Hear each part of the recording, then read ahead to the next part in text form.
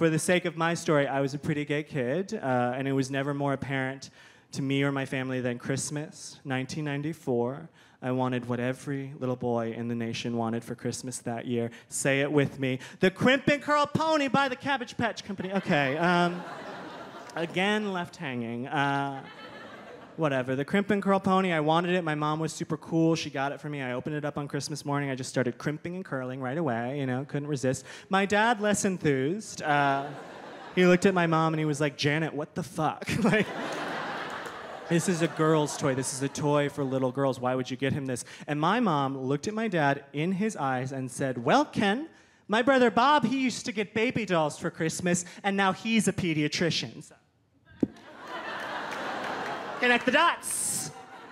And my dad was just like, what the fuck do you think he's gonna be, a fucking horsehair stylist? Like, what's the end game here, Janet?